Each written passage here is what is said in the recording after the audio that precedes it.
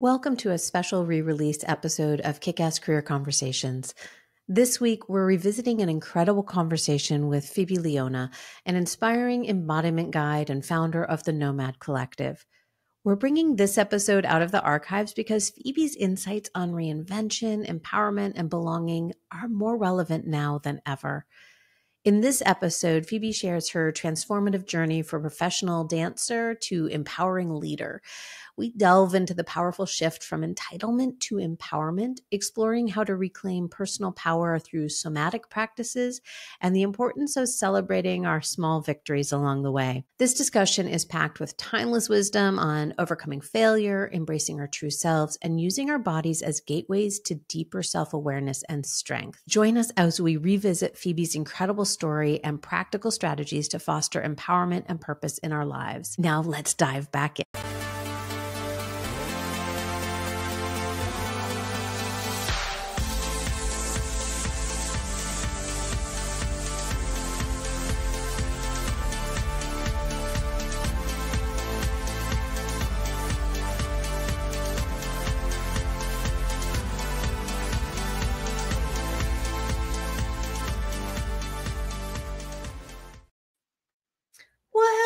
Everybody.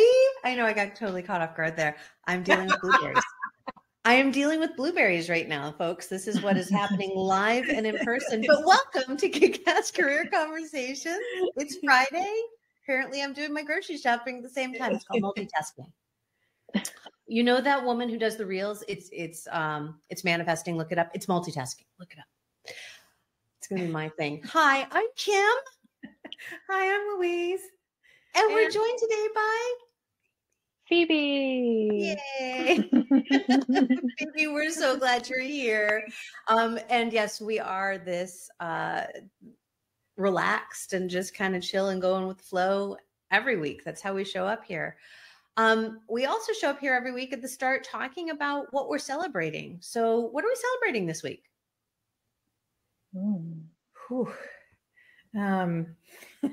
Being alive. We're celebrating being alive.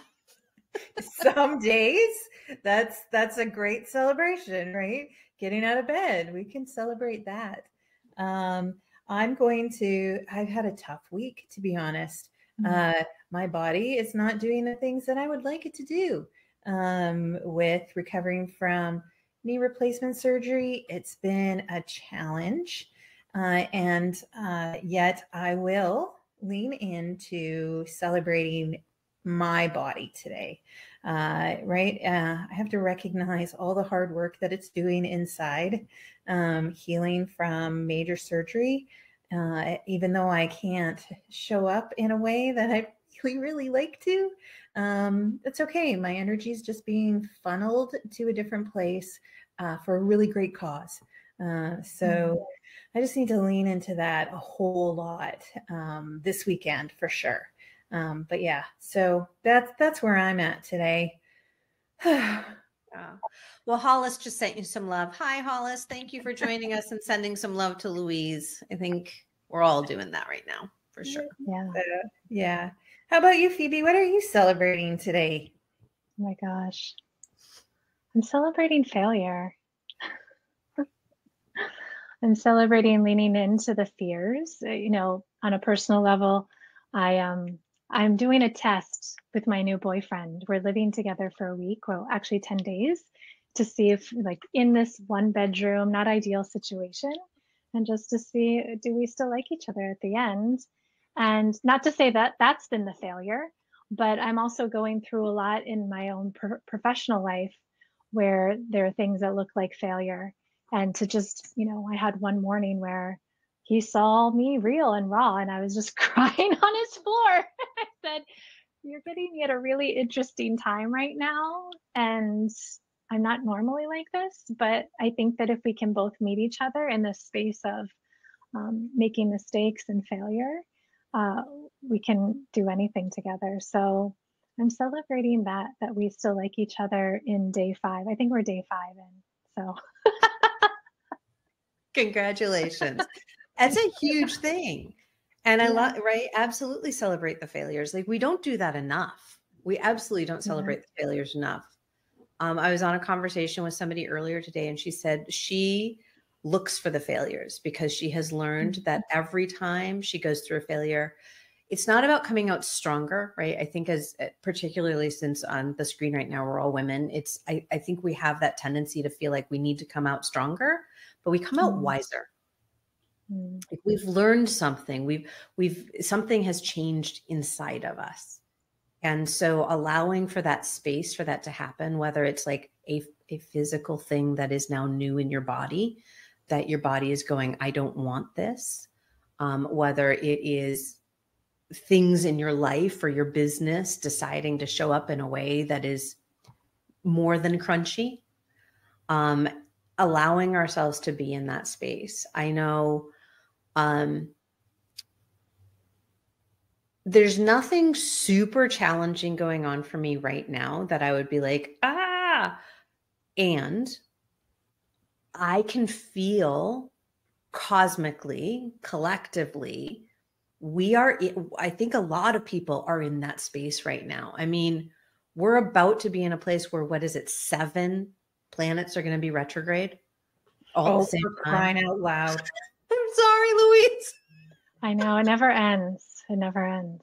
There's always something in retrograde. I have my hands full with Mercury when it's in retrograde. Yeah, and it's going to be one of them. Yeah, it is going to be one of them. That's coming up at the end of August. So it is, I got done with my day yesterday and there was no big, it was a fine day. It was a lovely day. I got done. I went downstairs and it was like, I just looked at my daughter and I said, I am just here to make every weird noise and gyration with my body that I can, because apparently I just have to do this to get it out. Right? Phoebe, I know like I'm speaking your language right there. Yeah. It is just, so I guess what I'm celebrating is the ability to lean into that and just be in the moment of whatever weirdness I'm feeling.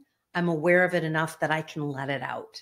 So it's not taking over. I just came through a period where I felt like so much was taking over. And so I don't want that again. Please. Thank you. No, thank you. So yeah, letting it out. Well, we're here. Let's do a collective deep breath because we're here together.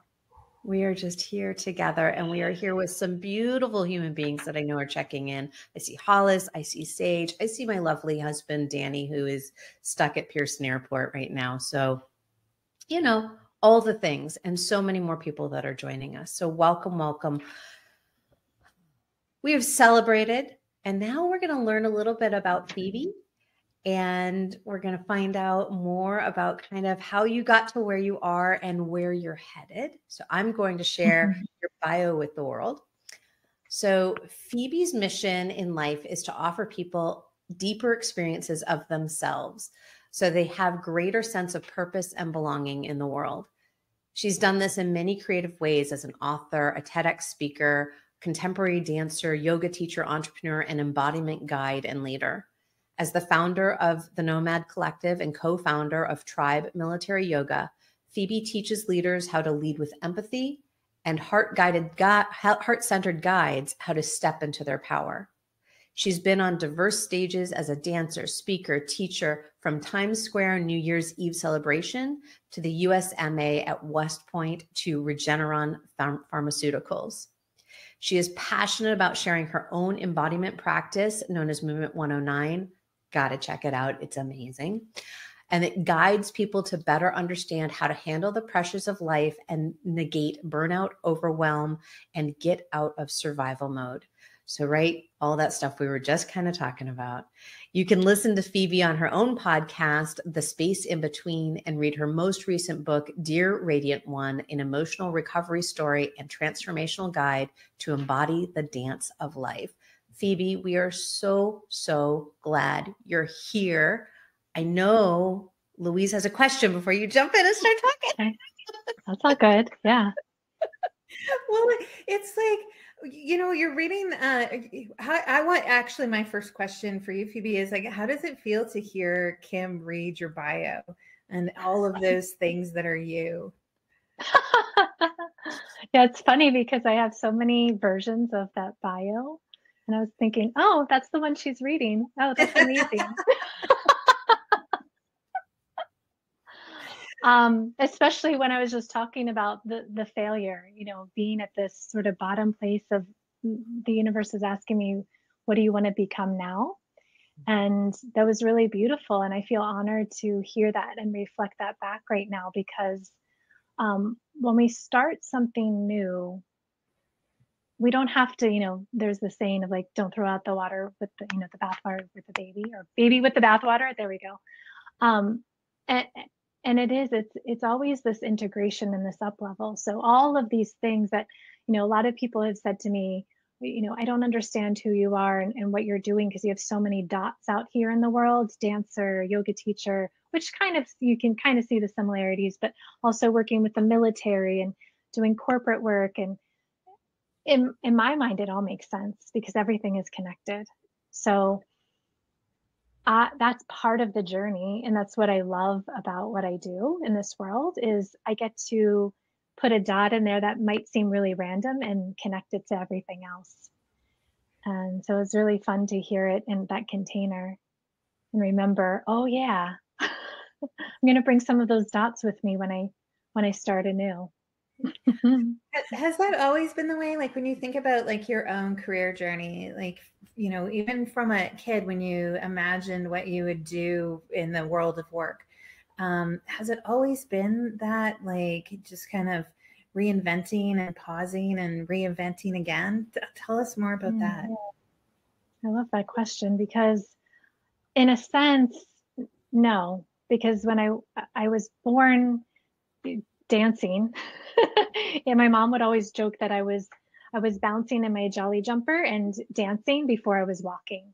And so that was always just inside of me that I was going to be a dancer. So I had this very one-pointed focus on that track. So I learned, okay, you go to college, you go to New York City, you audition. So there was this one track and this one focus. But at the same time, this other word that came into my vocabulary at a rather young age was choreographer. And this whole idea of being able to see something on a bigger scale, because a choreographer has this vision and they can see a bird's eye view of the space, the people, the movements, and the formations that they're making and all the other aspects of the costume and the lighting design. And maybe there's, some sort of scenery if that's part of their vision. So there are all these little pieces and parts that bring together this one piece. And that's what really excited me. So now that I see my life, in retrospect and seeing all of these different aspects of self, I have been a choreographer. Some people said, might see it as, oh, I retired from dance at, in my 30s formally, in the professional sense. But I really feel that I've kept that heartbeat of being a choreographer throughout my entire life. And it just looks a lot different than what I thought it was going to be. It often does. Yeah. Yeah. I'm like, whoa. Yeah. Go ahead, Louise. Well, no, I love the thread, right? Like when we can take some time to kind of like identify what the thread is and what we've woven in our careers professionally. And that thread often doesn't change. I don't think anyways throughout our lives, because it is when we're kind of just living in alignment with who we are, that thread gets pulled through and we can, it looks like reinvention on the outside, but really I think it's more refinement on the inside. Mm-hmm.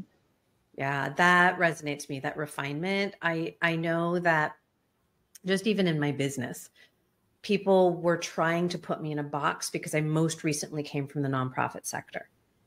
And I was like, no, please don't put me in a box, first of all. But second of all, like, there's so much. My background in entertainment, in theater, in film, right? And you were talking about that purview of being a choreographer. And I think about being a director and a writer and seeing, right, all of the elements and being a stage manager and how does it then come together into production. All of those elements that we pull forward for ourselves are unique to us, that nobody sees outside of us because they can only see that most recent, or, the resume version of ourselves. And so being in that place of reinvention, being in that place of kind of finding yourself anew, again, thinking about those threads that you're pulling forward, is that kind of the space that you're in, or are you just blossoming into what's next? I think a little bit of both. I mean, I definitely feel the thread.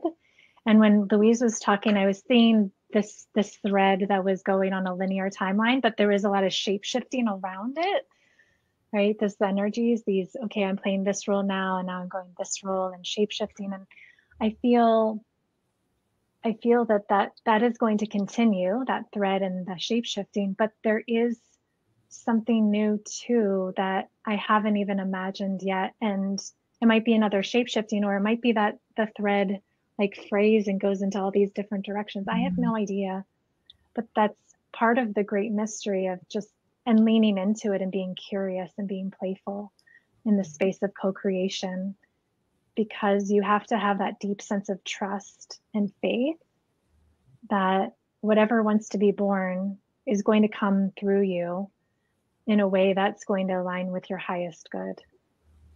And right now I have no idea. I'm very mushy. I keep saying I'm in the chrysalis. I'm so mushy. I have no idea what I want to become yet.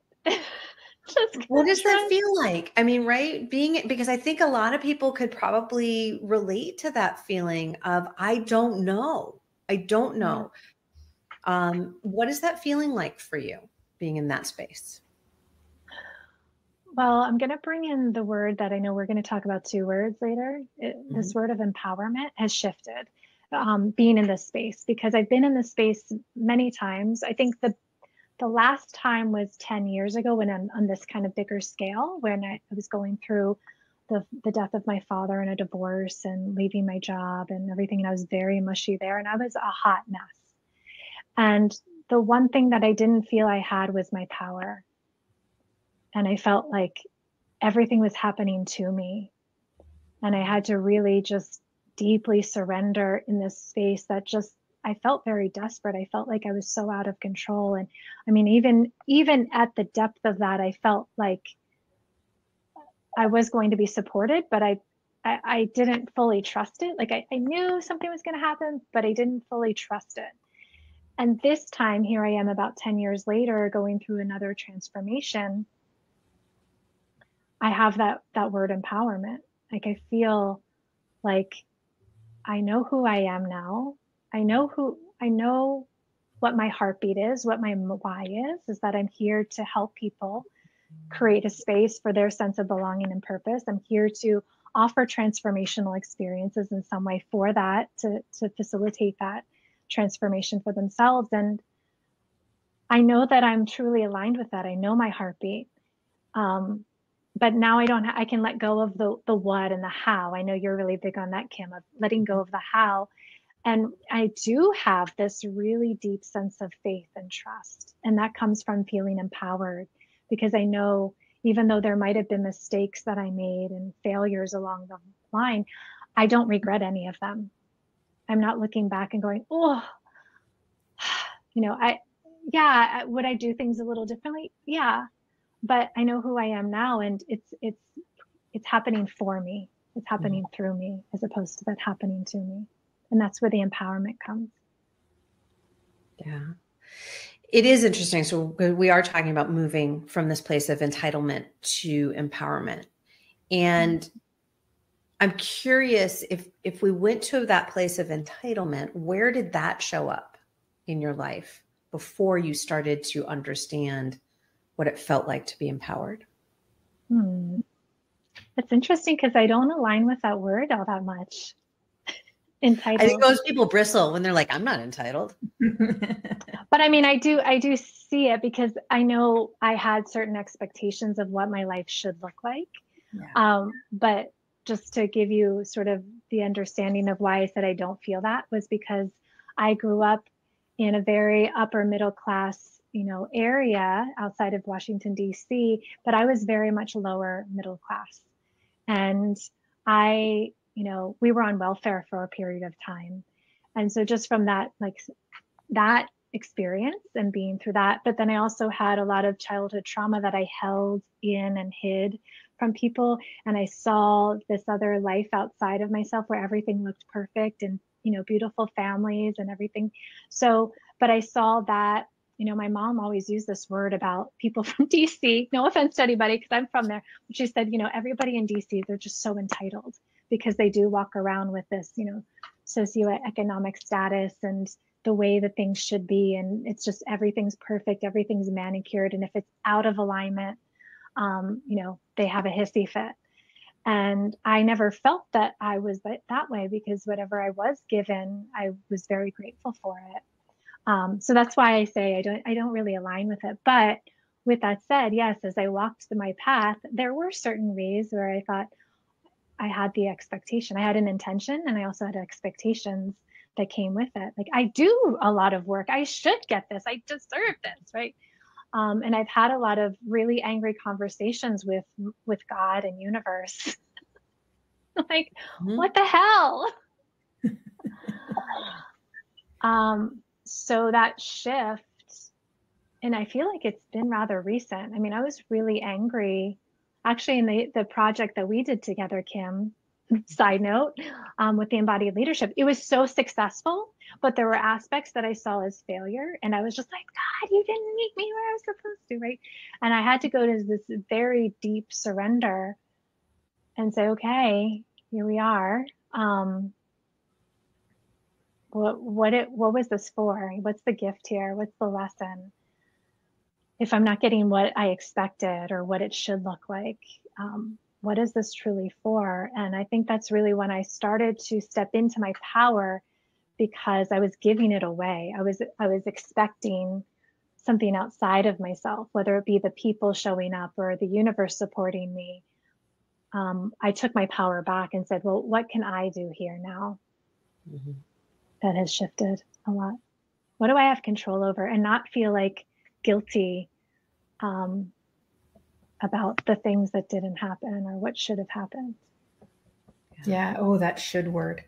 Yeah. I think, like, for me, that entitlement word, it's when I get hooked in the past, when I've got hooked on that outcome, right? When I am just like focused and it's like, this is what needs to happen, should be happening. Why the hell is it not happening? Right? Like, we get so hooked on what that next thing is that we forget all of the other things around it. And we do really much give our power away.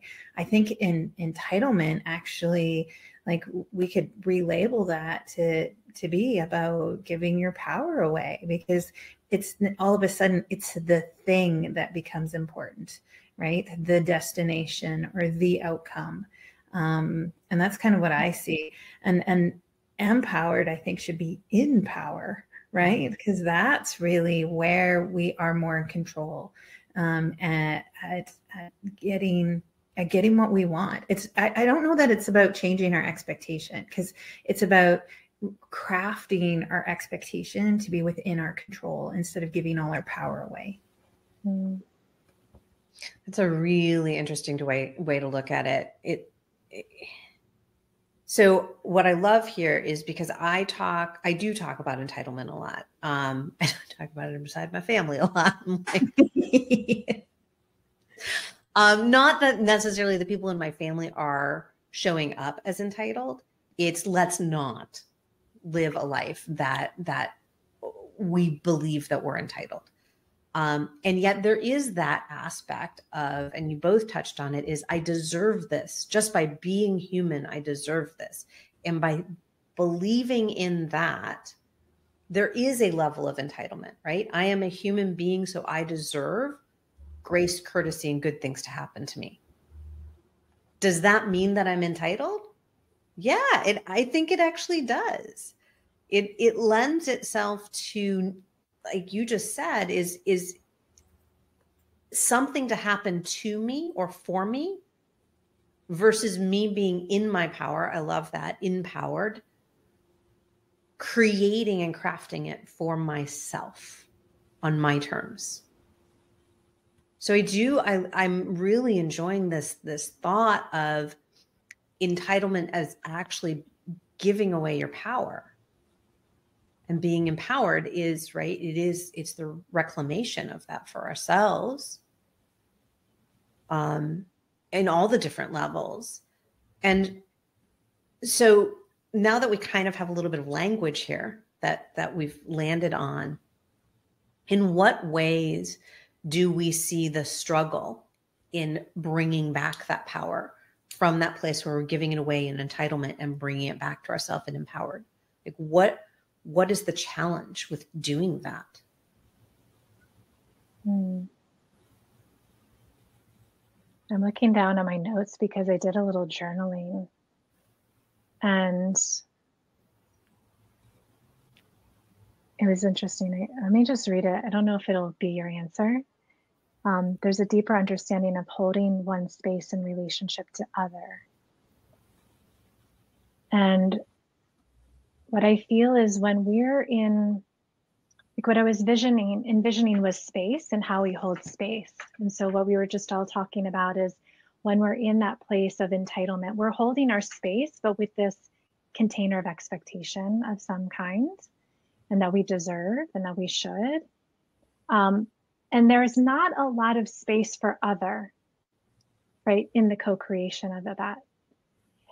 But then when I was thinking of empowerment, well, how is that different in terms of how you hold space? I was thinking, when you're in that space of power, you're not only in the space of power to have power over other people, but you're actually in space of holding power to empower others. It's that ripple effect. And so we invite in other in that space of empowerment. And that's what really excited me there was not just, it's not about me if I'm entitled or if I'm empowered, but it becomes a we. And there is that struggle, and going back to the word of the idea of struggle, there is that struggle of changing the narrative of moving from me to we. And we want to hold on to our beliefs. We want to hold on to the things that we, and like, oh, this is my story. I don't really want to involve other people here. Yep. I deserve this, right? So it's that deep surrendering of letting go of what should be or could be, and knowing that actually these people that are in your space are actually here to co-create with you, and they're not here to fight you and claim more of your space. And the other word that came through is this, from the two is what I felt was appreciation and gratitude. There's not a lot of, I don't feel there's a lot of space in entitlement for appreciation and gratitude, because it's always like, and the next thing, I'm entitled to the next thing and the next thing.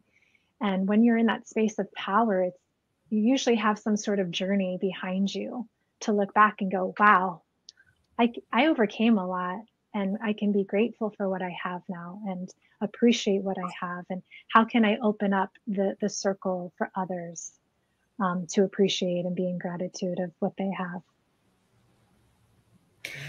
So is the key then, like, through experience? Because like when we talk about entitlement, I think about some young people in my life who very much fall into that camp of entitlement.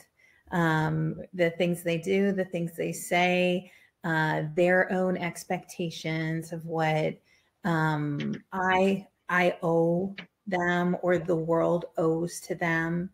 And so when I think about like this transition, I'm thinking about those young people in my life, just to say, what is the transformation that I can help foster to get through from that space into this empowered space, and right, and getting back that control. And so is that through experience and like understanding hardship or understanding that a challenge can be overcome? Like, what's the hurdle that a person has to go through to come into that like empowerment and getting that power for themselves? Oh my God, I want to dig into this, but I don't know if Yeah, go forward. I'm seeing so many threads of conversations I've been having in the past week. But it's particularly the younger generation that you're speaking into of this entitlement. I think one, our world is set up to isolate, and we're just on our phone, and we're not having to be responsible for our actions or how we're affecting other people, because we're here and just, doing all of our stuff. So we don't have that experience as you spoke into. I also think that it is a response to not feeling safe, right? I can't care for anybody else if I don't have my needs met. So my needs are probably, on the basic level, my survival needs, but then we layer it on with all the other things, like the things that we need to have in order to unconsciously or consciously feel safe. So I need to have a really nice car to drive in so I feel safe to drive to work, or I need to have really nice clothes so that I'm accepted by my friends, right? So we can look at that. Even that is seen as a survival. So I'm a big, everybody knows here, I'm an embodiment guide. I teach somatic work, and I know you both are involved in that too. So how can we let them feel safe in their bodies and to be okay with not having, right? And to be here and truly be empowered in their body and connect with others. And the other thread that I was, a conversation I've been having with a few different circles is this idea that we don't have the rite of passage anymore. I mean, we do in some cultures, like I know, Kim, your daughter just had the bat mitzvah, and we have that in some cultures, but generally in our Western world, we don't have this sense of a rite of passage like we used to. We don't have ceremony. And I was watching, sorry to just give, I got this from Instagram. I didn't do like a deep dive research project on this, but I saw a guy on Instagram, but it really spoke to me because there was a lot of truth here. He was saying when teens go, and I'm kind of going off, but it'll come back to what we're talking about. He was saying when teens are going through this experience of dying, right, they're transitioning from childhood to adulthood, they actually need some sort of ceremony and rites of passage or some sort of mentor to say, yeah, what you're going through is normal, right? But we have just put everything down. We pushed everything down. And so whatever they're feeling metaphorically, it's really more metaphorically, there is a death, but there tends to be like this, physical, they take the physical, literal idea of it. And there's, teenage suicide. But why I brought that to it, because I feel that we have lost that deep sense of first connection to our body, connection to other, and then connection to the journey, the experience of the journey. And there are hardships, like you said, Louise, and I think that does help when you can look back and say, I've gone through all of this. I can feel from that place of power rather than I should be having this and that, because really that is an act of fear. Well, so much of this is fear, right? I mean, when we go to that place of I deserve, it should be this. We're afraid of what the other outcome is. We're afraid of what it means about us. We're afraid of what people will think of us, right?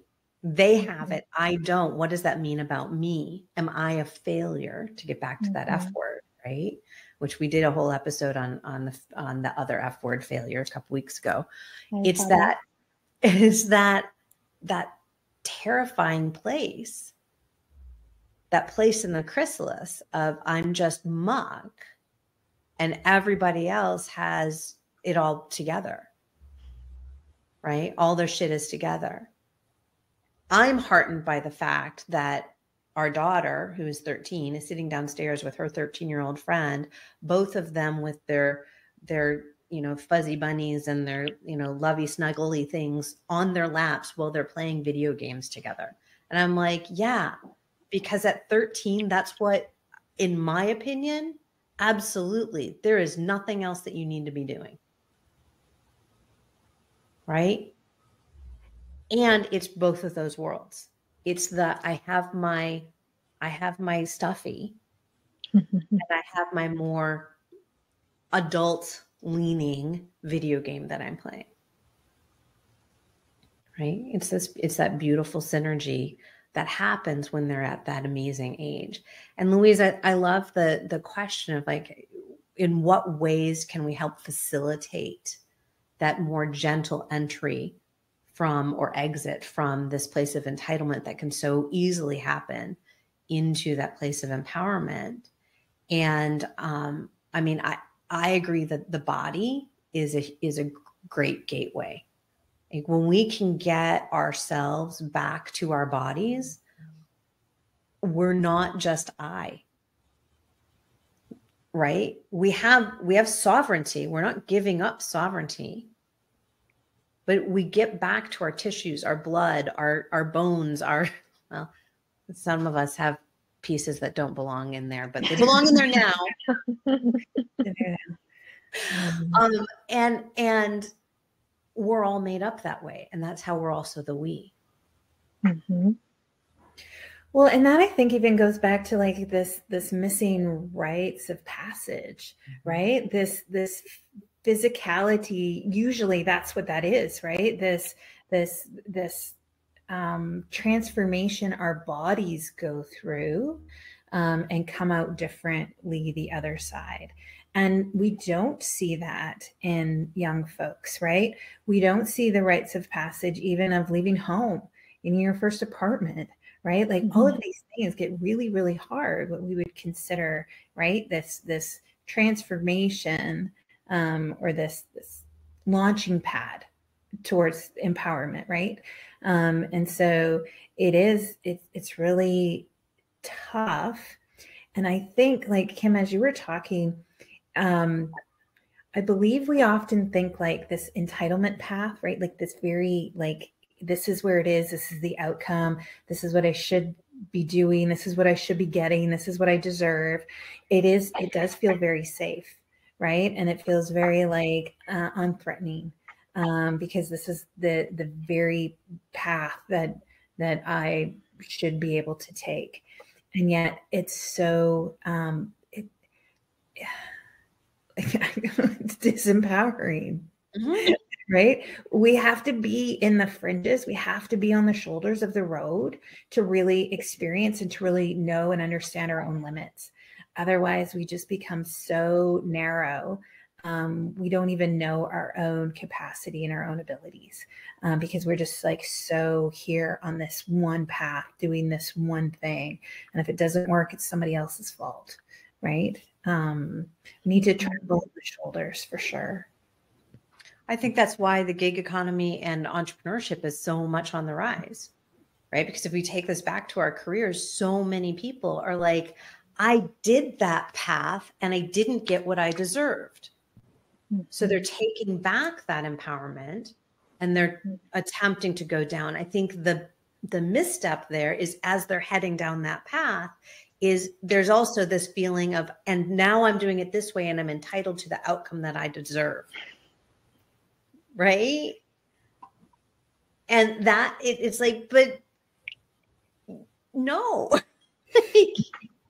we don't know what that outcome is going to be. It's an experiment. Just because millions of people have been entrepreneurs in whatever way before you doesn't mean that you're going to have the same outcome.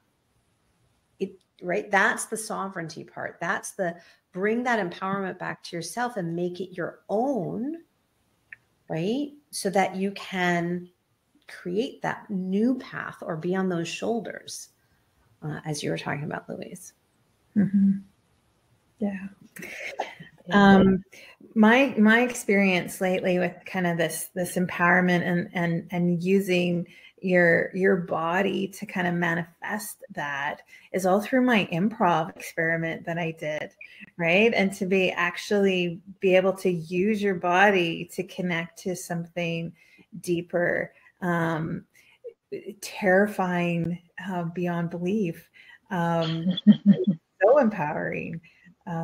It is about using your body to get over. And I think that's the key that we're kind of dancing around, is literally dancing around. Did you like that pun? But it is about using your body to be able to kind of break through that very narrow path that you only see this one way, right? Yeah. When we can start to use our bodies in a different way than we have been, in whatever way that is, we actually do start to access different resources. And then we're able to start to see different outcomes or different ways to get there. And then I think that's how that empowerment starts. The ball rolling is when we can kind of step out of ourselves when we don't know what to do, right? Move your body in some way and see what happens. Mm-hmm. Yes. I want to talk more about that, but I also want to side note about what you said, Kim, about the entrepreneurial journey. I always joke, but with seriousness, is that it is a shamanic journey. There's no roadmap. You have to go in and you have to lean into your fear. But when you do lean into the fear dissolves and you do become empowered on the other side. But it is just, it's not pretty. And it's just not. It's not. No. It's not pretty, but it's beautiful. It's kind of like childbirth. Yeah, it's a beautiful mess. It's a beautiful mess. Totally. Yeah. And, I love what you were speaking to, Louise, about the body. And I often think about the body as a microcosm of what the bigger life is, right? And this mantra that my teacher ingrained in me, over 20 years ago is how you do anything is how you do everything. And so when you can get, at that time I was taking yoga. So what you were doing on that mat, whether it was here in your brain or how you're moving on your mat in your physical body, is some sort of reflection of what you're doing out there with others, within relationship to the world. And so when we can look at that and we can see, ooh, when I go ahead, I'll use the example of yoga, is if I'm trying to get into an inversion and go upside down and I'm just forcing my way through it, I'm gonna get upside down, right? You have this death grip, right? You're probably doing that too outside, and you're probably forcing other people and you're forcing yourself into shapes, into positions, into goals that aren't actually meant for you yet. Not to say that they're never, but they might not be ready. You might not be ready for you yet. So you have to take a step back, and on that mat, you go, let me breathe here. Let me see how I can align with this vision of going upside down, right? How can I try a different approach? How can I just take a step back rather than kicking myself up and falling over, and right? Like, how can I take this really truly as a step-by-step approach? And when we do that, like you said so beautifully, then you really do take that out into your life and say, okay, I see how it's forcing situation here. How can I breathe with it? How can I approach it and see it from a different angle, and maybe see an alternative way of going about things? And that's why I truly am so passionate about somatic work, whether it be yoga, whether it be the practice that I've, the modality that I've been sharing with people, or anything, right? If you're being physically in your body and you're aware of it, in a way that's all yoga, that's all somatic awareness. Yeah. It's so funny because I could use yoga as an example, because instead of jamming it and forcing it, I phone it in, because I'm like, oh, I can't do that. And so like I immediately go to the modification. So yes, I could use that as an example. I go to, particularly if I'm working with somebody who I know has children, I go to that. Well, how do you show up in that way for your kids? Because so often people don't see what they're doing in work or in their businesses is the same way that they're showing up with their kids, or that something that their children are doing and they're doing it like they're parenting successfully, they haven't switched over and done it with their teams. And it's like, you're not a different person. Mm-hmm. You're just not. You are the same person, just different circumstances. Mm-hmm. And it's all a relationship, right? Mm-hmm. A relationship with ourselves, a relationship with work, with what we do, with our, right, with others. It's the same.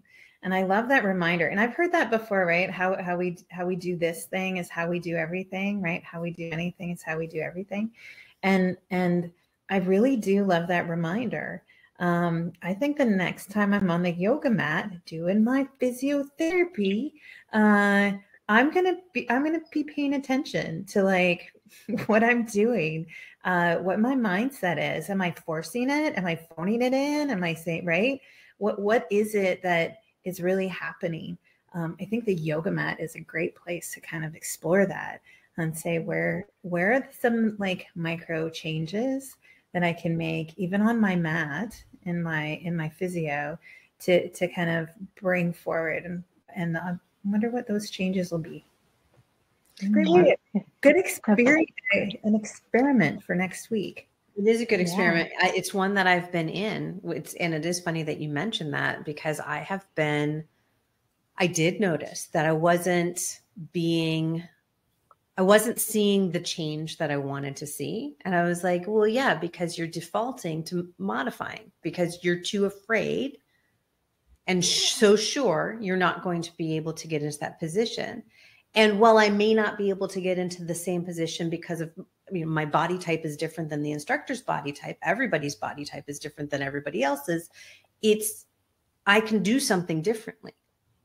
And so that's where I've been experimenting is, oh, well, maybe I don't use the block on that setting, or not at all, maybe, and see what happens when I move into that. And, oh, what is it telling me that that position is always more challenging? It's not that there's something wrong with me.